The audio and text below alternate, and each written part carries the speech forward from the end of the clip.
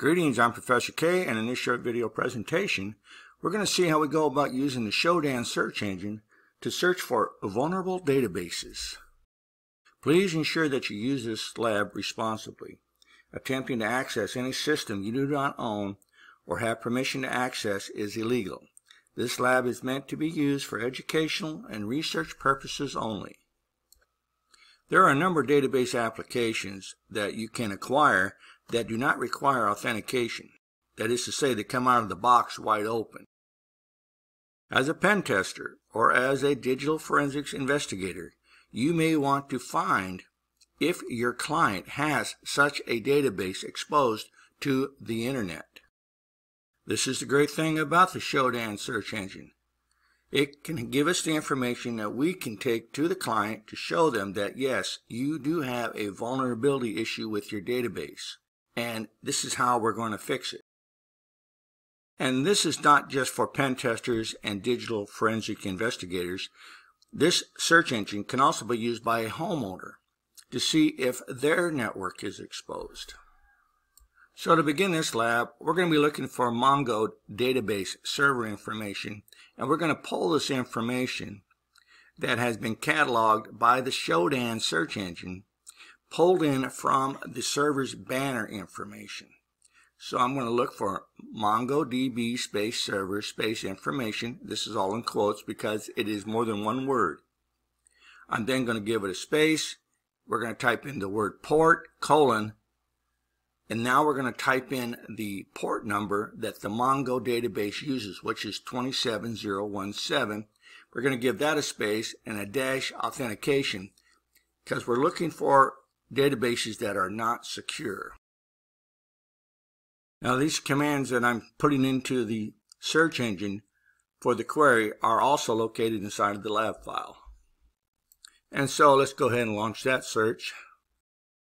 And right away it comes back and it tells us that there are 18,772 instances of the MongoDB database located in the world that are not secure.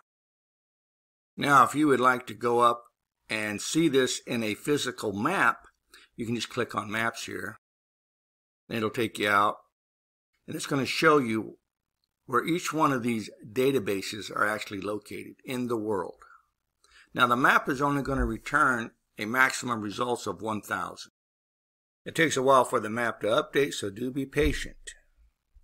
Once the map shows all the locations where the MongoDB database is currently located, well, you can just click on those locations and you can start to zoom in. Now back at our search results, we can scroll down here and we can begin to see all these different databases. And you'll quickly note that a lot of them, quite a few of them, have already been compromised. And you can tell this just by looking at the banner information that is returned where it says read me to recover your data. Now if you would like to see that message in its entirety, all you have to do is just click on the IP address of that server. So let's just click on this IP address of this server that's located in China. And what you want to do next is just click on the port number. So if you click on the port number that belongs to the database, it'll take you right into the database. And you can scroll down here and you can actually see the results that are being returned to you. Unfortunately, this one has been totally compromised, so there's nothing really to see. The Mongo database also comes with a GUI version called the Mongo Express. And you can locate these vulnerable servers just by trying to establish a connection and having that results returned to you with the HTTP error page. In this case, we're looking for an error of 200 OK. So if we query the following information, and I'm going to go ahead and input this into the search engine itself, set-cookie colon mongo-express equals wrapped in quotes 200 OK, we should be able to get a result. And here we see that the Mongo Express comes back to us. Again, if I click on any of these IP addresses in here, for instance, and I find the port number that's currently being used by the Mongo database, you can see that I'm taken right into the database. Now another search filter that we can use is product. So I'm going to go up here, and we're going to look for another database type called Elastic. And to find this, I'm going to use the search filter product : followed by what it is I want to search for, and that is followed by the port number that the Elastic database uses. So I've typed in product : Elastic space port : and we know that Elastic uses port 9200. Go ahead and conduct this query.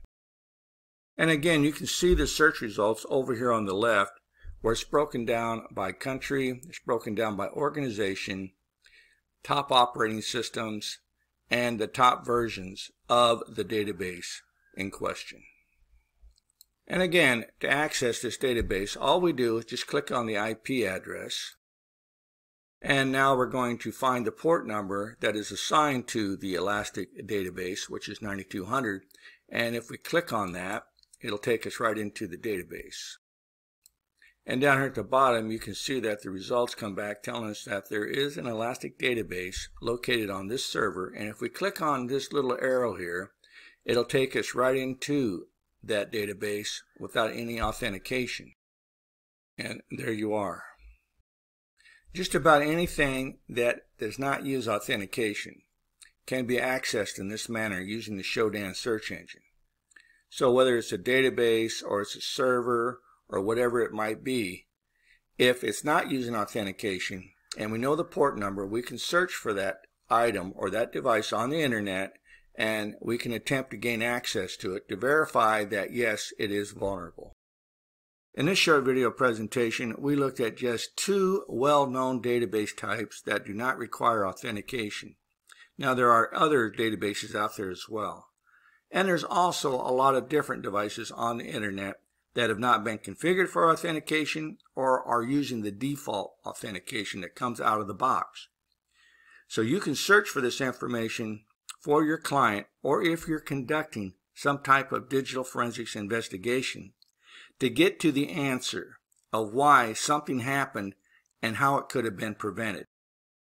And so that's going to conclude this short video presentation on how we go about using the Shodan search engine to search for vulnerable databases that are exposed to the internet without any authentication. So if you have any questions or you have any concerns about any of the information that was presented to you in this short video presentation, please do not hesitate to reach out, contact your instructor, and I'll see you in my next video.